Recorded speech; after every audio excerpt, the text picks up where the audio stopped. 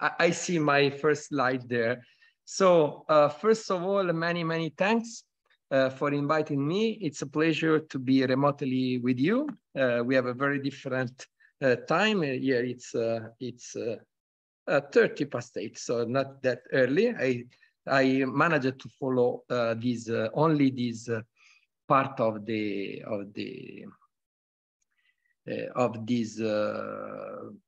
workshop. So, but the presentation about simulation were very nice, and I see many connections with what I'm going to present. So. This is the title, Digital Twins and Medicine 4.0, from in silico simulations to patent-specific solution. I am Marco Biancolini. I'm a professor at the University of Roma Vergata, and I am the CTO and owner of RBF Morph. We do advanced mesh morphing, and you will see that there is, in many situations, even in this medical application, you will see a combination of what I do in the university and what I do with the company. So in silico, I have this video. This is something that we presented 3 years ago, and it's about the FSI simulation of a valve. Okay, and okay, let me move this. And you can see that for the FSI, this is something you have already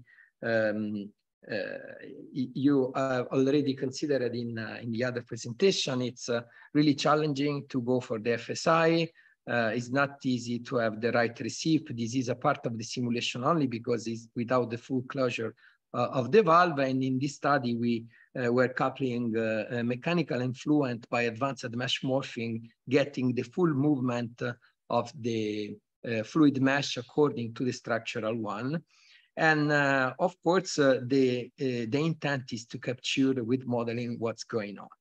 So in silico is becoming more and more important, as you can see.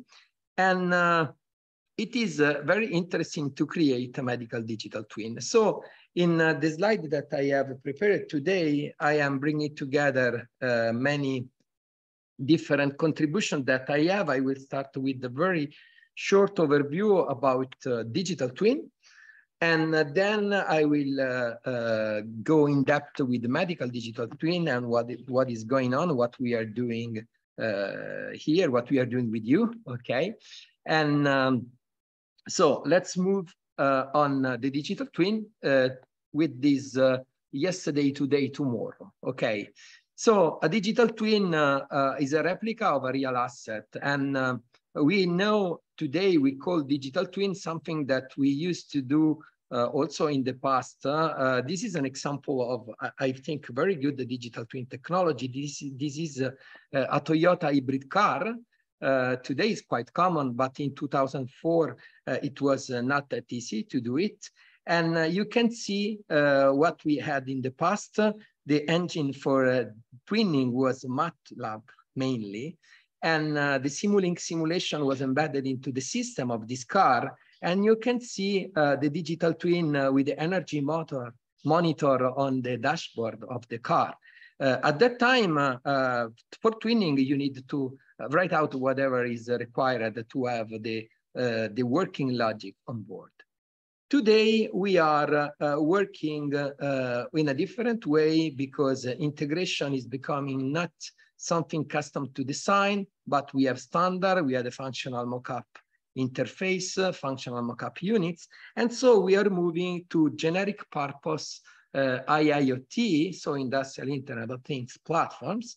And so the twinning is something that is deployed and it's intended for optimization of service, performance, and maintenance. The example that I have here about technology is the GE Predix platform. That is one of the twinning platform available today. For the tomorrow, but we are very close to that, is to use the twinning not only by watching what's going on, but integrating high fidelity with system simulation And so combining the data that we have from the sensor and from the historical data of the system together with machine learning that is, we call this physics-informed machine learning, but we use simulation. And the example that I have here is ANSYS Twin Builder, a technology we are using in different projects, as I will show you. So in brief, when we do digital twin is a complex challenge because it's multi-sectoral, multi-physics, and we need to have different scientists and also technical experts of many different fields working together, and this is not easy. This is not easy, and so we want to bring the industrial experience to the medical field. And so first, what is the digital twin? This is, a cool image from GE, if I am not wrong. So the idea is you have a complex mechanical system. This is, of course, this is not a medical device. The idea is that you have, in the same time, the actual asset, its replica, and you want to understand from the replica if something is going wrong on the actual asset. And so you can prevent failures, you can correct problems, and this could be very good. And twinning in the industrial application could be of a component, of a system of components, of system of systems. So you can go from a mechanical part up to a complete power plant or a fleet of vehicles. Well, what is interesting is that with twin, we want to have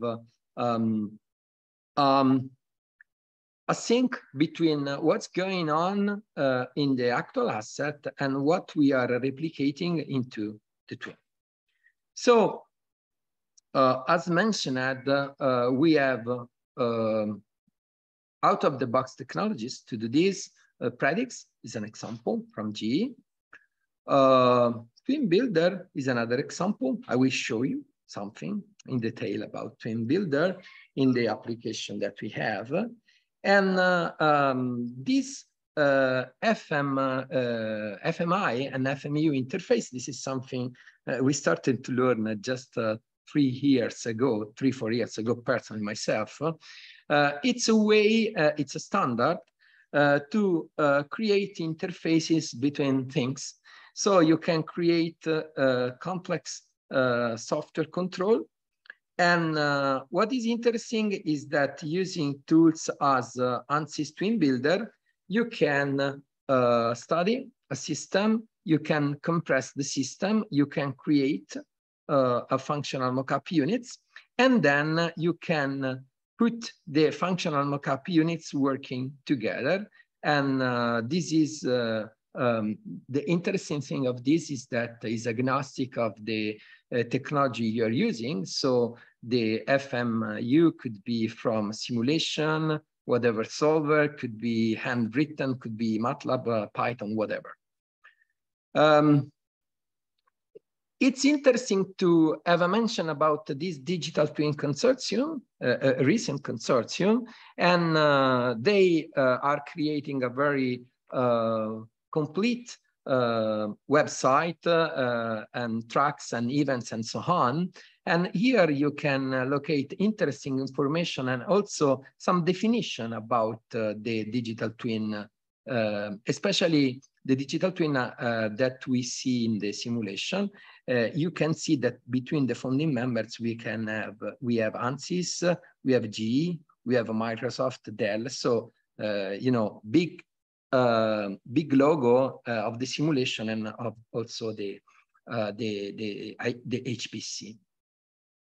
So now the topic of today, the medical digital twin. The human body is for sure a very important physical asset. Okay, so the twinning, it's really important in many situations, as we will see together. So with medical engineering, we see that we can do in silico that is the name we use for advanced simulation in the medical field, to be compared with in vivo and in vitro, okay? We can do CFD simulation of cardiovascular systems, as we have considered in the presentation of today. So we can go in detail on the blood simulation, the valve movement, but we can also do CFD simulation of the aerodynamic behavior of the airways, for instance, or we can do structural simulation of the stress acting on the prosthetic, on the processes connected to the bones. So we want to create a patent digital twin, we call it medical digital twin, to easily adopt the in silico results in the medical environment. So the translation. This is the main objective of medical digital twin and twinning, is a way to have our simulation speaking a simplified language that can be easily adopted by the medical doctors, by the surgeons to decide to have input. So the problem, as we have learned today, for instance, for an FSI simulation complete, you need days, okay? So the problem is that we require high performance computing, and it's really very difficult to have this simulation exploited as real-time tools. And so there are very important methods that are very well established to have data compression. We can use a reducer order model. Principal component analysis usually is adopted for a static ROM, that are key enablers to adopt digital twin in real time. So the main concept is I can do high fidelity simulation. I can do high fidelity simulation for this specific patent. Okay, I will do data crunching up front for the patent, so taking some time, and then I will use the results compressed to the site. There is another important point that when we go for medical digital twin, we require to have the fusion of image data and digital one. So we don't know exactly the truth, because from the image, we have to do segmentation to see what we have. There are situations in which we can watch inside, but it's typical for cardiovascular that we go with segmentation of MRI or CT scan. And so we have also another problem in data fusion, that we want to create biomarkers so that the results of our simulation produce results that are useful to act, so are useful for the medical staff. Okay, so we will see together something like this in some examples. We are active. Here I have 4 different projects. I will go in detail of 2 today. The first is Meditate, medical digital twin for aneurysm prevention and treatment, is the reason why I'm here. So I'm very proud to be here and to have the University of Sydney on board on Meditate. And the second project and the third are, one is almost complete and then the other one is running under the F for Euro HPC, that is Fortissimo project, in which we have 2 experiments running. One is about the modified blood testing. I will show you something about this, is cardiovascular. And another, it's about the drug delivery in human airways, and I haven't time to tell something about this project, but I can give you references if you want. And the last one that will be not covered today is Spinner, almost completed, that is about spine surgery. And in this case, we use the digital twin to decide how to, for instance, size and position the screw into the vertebra. So let's present Meditate. Meditate is a Marie Curie project. We started 1st January 2020, just 2 months in advance with respect to the COVID spread. It was not easy. It's a 4 years project, and is an European industrial doctorate. This is the network. We have 12 beneficiaries that are hosting the ESR. We have 14 early stage researchers. We have 12 partners, and among them, we have the University of Sydney. And you can see that to add the university, we decided to enlarge the map like this, but it's really proud that we are international with you. And we are covering 8 countries. Meditate is enabling the medical digital twin with 4 research tracks. The first is high fidelity, CAE, so it's multiphysics, advanced. The second is the connection with twinning with augmented reality, haptic device, and a reduced ordered model. The third is about going depth about all the HPC, including GPU, to speed up and boost the data crunching required to create the clinical simulated databases. The fourth is about big data. So it's about big data and data fusion of patient data, image data, and simulation data. And the last but not least is about advanced use of additive manufacturing for creating physical mock-up that are very useful for better understanding, for validating simulation. Here, our 14 ESR project at a glance, okay? You can learn more with taking a look to our website, and each image is a representative of each individual research project. All are connecting all the research track, and here our 14 ESR that are working at Meditate. We are halfway of this project. Each one is employed for 3 years, okay? And I will go in detail of one of the project. This is the one by Leonardo that is working with ANSYS and with Tor Vergata for the individual research project. And the title of the ESR is Combined Use of Mesh Morphing for Feedback Device and Static Reduced Order Models for Achieving a Real-Time Hemodynamic Solution over Geometric Changes.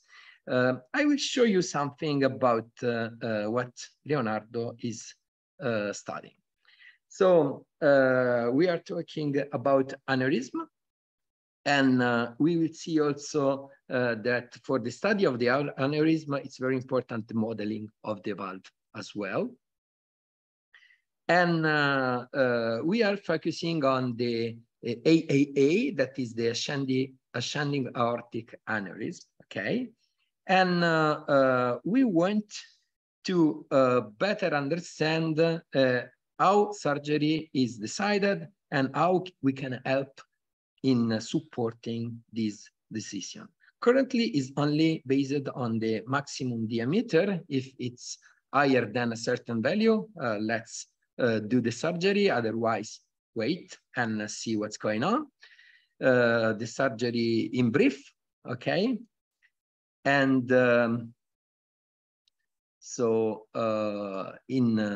when needed, if the aneurysm is too large, we need to replace and fix, okay? So we want to create with digital twin. We want to give to the surgeon tools to better decide what to do. So to do this, first of all, it's required that we create a workflow to go from images to simulation results in a few seconds. It's not easy to go in a few seconds, but this is what we are trying to do. What is the recipe we are approaching? Okay, first of all, to have quick results, an important way is to have the automation of the segmentation stage. you can see here, this is a 3D slicer, the software we use. It's quite standard. And we start with the DICOM. And we have added macros in a 3D slicer that allow to make the segmentation very, very fast because it's specific to extract the aorta. Okay, it's not fully automatic, but semi-automatic, it's quite fast. So this is in 3D slicer. Then from the geometry, we can have information that are interesting from the geometry only. So we can extract advanced metrics, so not only the maximum diameter, but we can extract the center line and other geometrical parameters. And so we can give a risk assessment about only the metrics. Then what we do is that we have statistical shape modeling. Statistical shape modeling means that we have created a database of many, many aneurysms, dozen, we were close to 100, okay? And so that both the geometrical model and both the simulation we have are compressed, squeezed. And so in a few seconds, because within Slicer, we can have directly the simulation results without the need of recomputing nothing, because we use the ROM to compute the simulation. The reducer order models, in fact, here you have an example in which you can see what's going on if you have a ROM. In this example, we are changing some parameters that are shaping the aneurysm, okay? And changing the parameters, you can see that the simulation results are updating in real time. What we are doing is that we are able now to expose such results directly in Slicer. But what is the detail of this metric? First of all, we have an from the automated segmentation, we extract the two lines, so the outer boundary and the inner one, to create metrics. And from the geometry, we have also the ability to study the problem. Here you can see how the simulation of the valve movement is governed by using advanced mesh morphing. In this case, you can see that we are combining the structural solver with the fluid solver, but we are not using the high level of details we saw in the first animation and in the previous presentations of today. Why? Because for the aneurysm, what is important is to understand how the flow is changed by the valve. So it's not important. We can accept a simplification in which, instead of the full movement of the valve that makes the simulation quite costly, we simply accept to use this kind of modeling. So we are controlling a cross section, as you can see here, with the profile of the valve movement, and this helps to understand the impingement on the aneurysm that could be critical for a certain relative angle from the flow and the aortic arch. Move forward. The model is very complex. We are considering the interaction with the spine. We are considering a zero pressure model because on the image, you have not the unloaded model, but the model already with pressure. And we are also considering the boundary condition for the all the circulation system.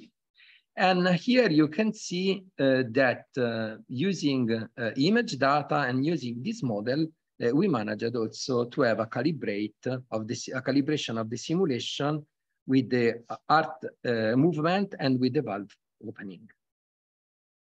I move to another example of digital twin. This is less research and more application, and it's interesting to see how the digital twin can be deployed. And it's Copernicus, cloud-based HPC platform to support systemic pulmonary shunting procedures. We are partnered with RINA. I have this slide by the colleague Emiliano Costa. In this project, we are with the Fondazione Monasterio, RBF Morph, in silico trials, that is a company it's an Italian company that deploy in silico solution, and Cineca, that is the Italian provider for HPC. The problem is about the congenital heart disease. So there are situations in which we need to do this palliative operation, that is the modified blood tassing shunt, that is used for cyanotic patients. So is for children younger than 1 year. And the idea is that with Copernicus, we help this surgery, the modified blood tassing, using a digital twin approach. And here you can see the scenario, okay, of the medical digital twin. We have on the bottom, the medical stuff, and on the top, all the in silico, the automation, and the HPC magic we can do, okay? So the idea is that the medical stuff with a tablet or another device instruct a little bit the medical images to explain where is the problem and what is the intended correction. And so we have from the DICOM, we create an automatic segmentation. And from the input, we create a first attempt positioning of the shunt. Once this is done, we with mesh morphing, we make this surgery parametric. So we change the position of the shunt insertion point, the angle, the shunt length, and we do data crunching on HPC to run many simulations.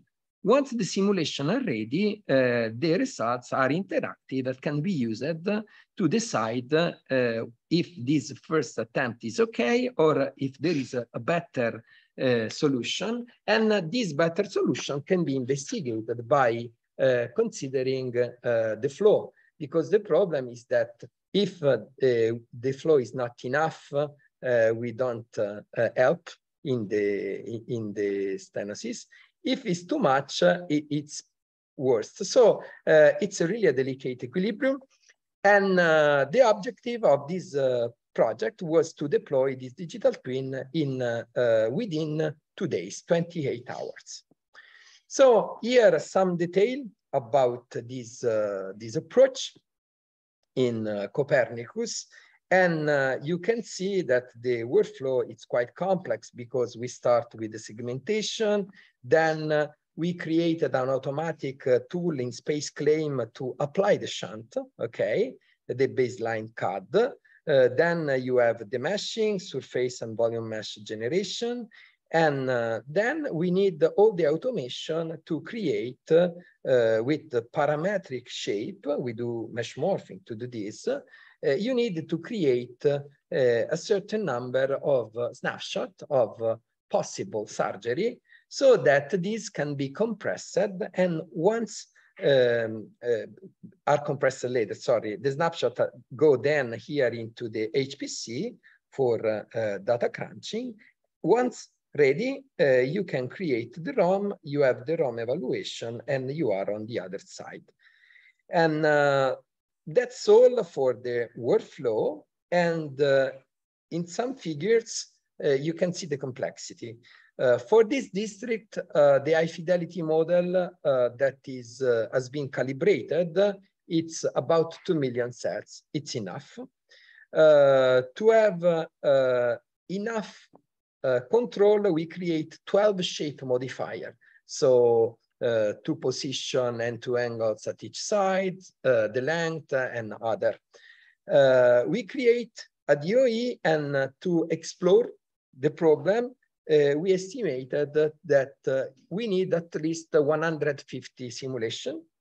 And then we have to decide what is the scheduling strategy on the HPC. here some detail about how the simulation has been dispatched on the HPC. And here the results that are, in my opinion, very interesting, because you can see here the HPC with respect to the wall time. So with the start, we discovered that HPC was too much, because it was 75% of the time elapsed. So we decided to understand what's going on if we go in a parallel simulation with multiple design points computed. So using 3 nodes and 5 nodes. Of course, you have an higher HPC cost and also an higher license cost, but we managed to compress the whole workflow duration in 9 hours. That is way lower than the 48 considered at the beginning. So we are now considering this. This is just, you know, a summary. I will not go in detail to say that to have this technology deployed, there is a long way to do, because you have the problem of certification, you have to go on the clinical trial and so on. So the conclusion of this project is just the very beginning of this. So I move to the conclusion, hope to be on time, 30 minutes. First of all, we can say that medical digital twins today are feasible, okay? And we have, I call this the in silico paths, that is medical digital twin driven by high fidelity simulation. You need pattern-specific data, state-of-the-art multi-physics simulation, and reduced order models and advanced mesh morphing for statistical shape modeling. This is not enough, because to deploy this, we need a clear business model, and we are working at this. And today, we see that the public funds are the major resource we have to move this forward, and the certification is not that easy. But I think we are moving in the right direction, and I want to show you quickly to commercial. This one was by team, and I spotted this when we were just starting Meditate. This is Professor Musumeci, one best-in-class surgeon in Italy. And here you can see with the IT technology during this wedding, he managed to help out. And he's using, you know, this fantastic technology. Okay, of course, this is the dream we have, no? But it's so close to Meditate. And it's really nice for us, was really a nice message to see this commercial, okay? The commercial was intended to see that if we have a fast connection, our world would be better, okay? And you see, you know, the happy family for the wedding and the happy family because the relative has been saved for the surgery. And you see that today, so 4 years later, this is a commercial from Meta, and Meta is, you know, is pushing this metaverse, sorry. And here you can see that this is useful for didactics, but also the concept is that we can do virtual surgery, okay? And of course, this is only a message, but for us as a community, for me, for you, it's really exciting to see that all the work we are doing is now conveyed, I think, in the right direction. So this is my last slide. Here you have some reference. Feel free to reach me for any question. And last but not least, if at the end I can share the slide and a couple of papers that are related to this.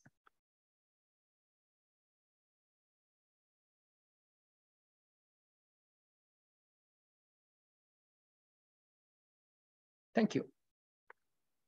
Thanks for that really stimulating and wide-ranging talk on what's possible and what will be possible.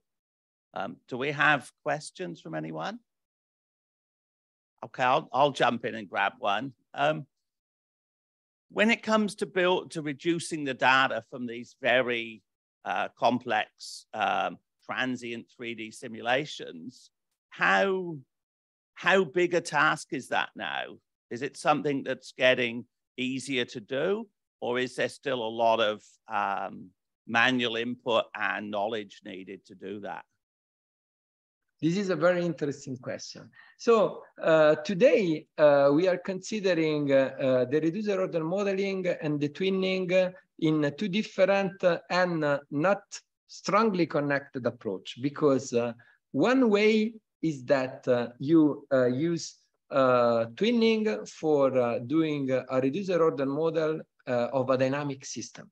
Okay, so with dynamic ROM, we are working at dynamic ROM. The idea is that you have a single system, different input of the system, many transient simulation, and then you can have the transient simulation boosted and compressed very quickly. Okay.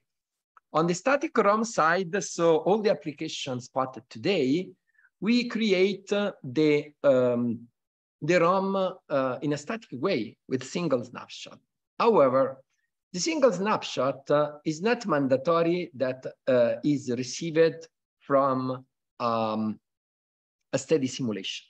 So what you can do today, and is feasible with if you have enough HPC, is that let's say you run for each variation. For instance, let's say you want to use twinning for understanding how to improve the shape of a valve and the material to be used of a valve. And you want to create a ROM for this to investigate. For each situation, you need to run a full transient simulation. However, in this transient simulation, you can decide to capture some important points. So the maximum opening, pressure peak, and so on. And with this snapshot, so same important time moment of the simulation, you can create the digital twin. This is something that we are doing today. So for instance, for the aneurysm, we are considering the full flow in the simulation, but to do the ROM, we do the ROM only at a certain moment of the simulation. So having the combination of a full transient together with the full exploration, it's today an open challenge. Okay, so my perspective, if we want to consider what can be translated and exploited today, this approach of twinning, creating a digital twin that works in real time and can be created in a certain number of hours, not months, okay, is feasible. And also, what is interesting that such feasibility is to do not have simulations at all. I mean, in the project that I have explained, this one, the idea is that you need the high fidelity simulation for each pattern. Okay, this is a scenario. And in this case, you have the urge to have the twinning here. So the twinning is not to have a generic pattern, but for that pattern, you want to have the parametric surgery. In the other example shown, so this one here, sorry, okay, this one, here we are managing to say we want to model and represent the generic aneurysm.